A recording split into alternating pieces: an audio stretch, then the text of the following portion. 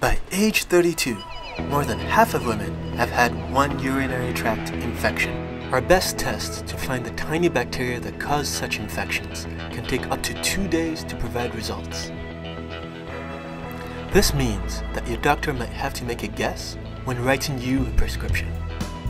My name is Ayo, and the big idea behind my PhD is to develop a microchip that can capture bacteria from urine in only 7 minutes. To do this, we set up a trap to make bacteria visible to the naked eye.